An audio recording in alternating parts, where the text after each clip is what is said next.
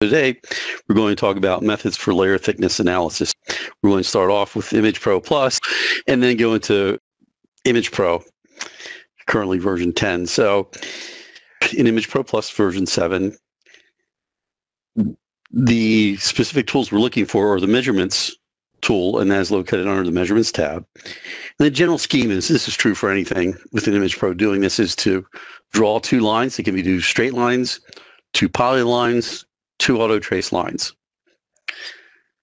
Select the correct thickness orientation button, and there's three of them, one for horizontal, one for vertical, and one for everything else. And there are those little three buttons about 3/4 of the way down where they look like little ladders. And then select the lines, and the data will be generated within the table. The icon there is the shortcut in the icons ribbon. So this is a live video of showing the operation. And a couple things to note here. Here I'm going to do an auto trace with the proper prompts, so you'll trace two lines. And this actually gets into some of the differences. What happens if it goes awry? Here it's a nice clean edge. It'll be fine. But as we get into Image Pro itself, Image Pro 10, you'll start seeing some of these differences. Now we select the proper orientation, and this is important in Image Pro Plus. You have to define the orientation about how those lines are. You can select what line is drawn on the image, and here we'll take the average line, the mean distance between those two traces to generate an average thickness. Control-click the lines, and then in the data table, again, this is the specific tool and how Image Pro Plus was set up. Everything is self-contained tools. And then you can see the data, and then you can export this to Excel. All right.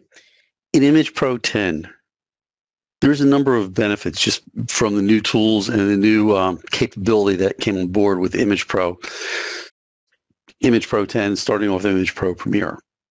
So in addition to having either a horizontal or a vertical layer or coming at an angle, we can also do circular layers. So if you have some type of clouding around material, or you have, a particular wire encased in a polyethylene coating, or maybe it's some type of medical device where it has a coating on, you can actually now measure the thickness of these circular layers. This was always a macro with doing this in Image Pro Plus, and now it's just built into the product. A couple of other things: easy review of measurements. As you saw on the other one, you see a line and you see results. You really don't know how that information is being generated. In Image Pro 10, we can also display a number of sampling lines or sampling points, so you can actually see what's being measured. Plus, there's advanced statistics that was not available in Image Pro Plus, looking at standard deviations. And simple editing tools. Again, this is another benefit in Image Pro of being able to, if it's a little bit off your trace line, or you draw one and need to tweak it, there's a Polygon Nudge tool that you can actually move the line around a little bit. You'll see an example. You can backspace by holding the backspace key down. And you can also continue a trace. So if it gets lost someplace and stops, you can click past that point and then continue the trace. Again, this was stuff that was unavailable, or features that were unavailable in Image Pro Plus. Again, the same general concept with a little bit of a difference. In this case, we're going to select the Measure tab. We're going to draw our two lines. We can manually draw them, points going across, do auto trace, do two straight lines, depending upon what your sample is. We'll select those lines. The tool is now called Incremental Distance. And in this example we'll select the lines. We're going to hide the baseline of those two traces. So we're just measuring those sampling lines that are being used for analyzing layer thickness. And there's also an option about the orientation of your sample. And you'll see that in a second. We have, again, enhanced capabilities of being able to do a wider variety of samples. So let's talk about layer thickness measurement in Image Pro. So in this case, same concept. Here we're in the Measure tab. I'm going to select the Auto Trace polyline. And from here, again, doing exactly the same operation, do an auto trace. One of the nice things you can see, you can generate a thickness so the lines can be thicker, easier to see, easier to visualize, so you have more control over display by using the measure options.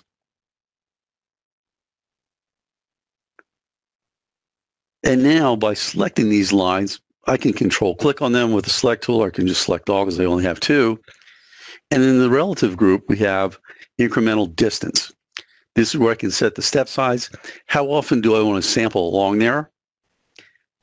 A few options. Again, this allows us to measure a variety of samples and hide the baseline, so I'm not measuring those polylines, my original traces. In the data table, by looking not only at the raw data you can see, but I can now also look at the statistics. Not only do I get the mean and min and max value, but I can also get the range and the standard deviation, which is even more important to give you an idea about how even or how uniformly thick that particular layer is. So again, you're getting more information to be able to characterize your material. In this case, this was a silicon carbide layer. I think may have been polycoat. But again, we can now measure the thickness of these particular layers in more detail. So going back to the editing now, the Polygon Nudge tool. So what happens, and again, this is a complicated sample. We have choices, some parameters in the auto titling stuff to get be able to deal with samples like this, which we could never do in Image Pro Plus. But in this case, say you need to tweak it a little bit. Hand drawing like this, all we have to do is select that particular trace, select, click on it, make it active. And by right mouse clicking, we can pull up additional tools. This is the Polygon Nudge tool. You'll see it be a red circle. With the wheel mouse, I can expand it or shrink it. And then I can bump my line to really fit the contour of that particular layer. Once I'm done, always important to turn it off. So right click, turn it off. And my results have been updated. All right. Something that could never really be done without running a complicated macro and using Euclidean distance maps. So in this case, I want to look at that thickness. So first, because this is a nice clean edge, I can do an auto trace. And then I'm going to do a manual trace around. Pen tablets are very handy for this. Here I was just using the mouse, but it does really get to demonstrate how to use the Polygon Nudge tool. So again, just manually tracing around. There's a lot of shadows here and a lot of edges and a lot of tool marks. Trying to do an auto trace on that is very difficult because you'll be following those. You can see the dark edges.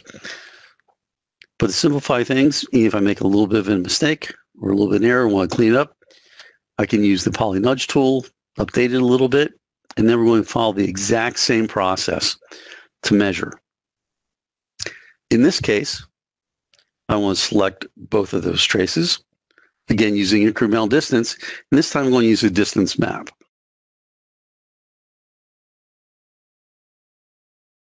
Now I can go around that circular feature and now get a thickness. Again, this always used to be a macro within Image Pro Plus.